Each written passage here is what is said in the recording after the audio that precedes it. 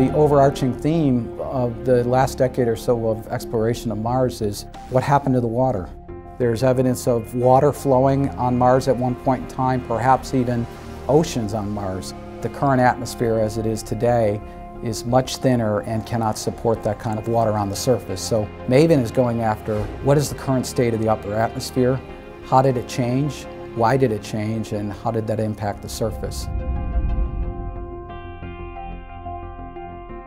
5, 4, 3, 2, 1. Main engine start, ignition, and liftoff of the Atlas V with MAVEN, looking for clues about the evolution of Mars through its atmosphere.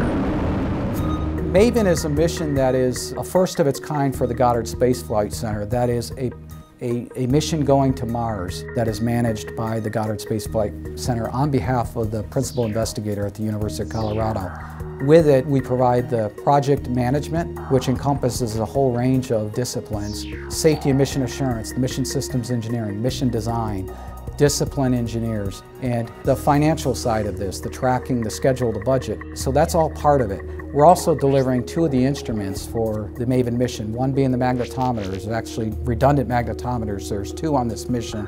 And there's a mass spectrometer, again, steeped in heritage of past developments from this particular group at the Goddard Space Flight Center.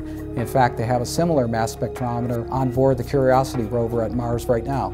So this is 2 elements of Goddard, both from a project management standpoint and instrument delivery, that are such an integral part of the MAVEN mission.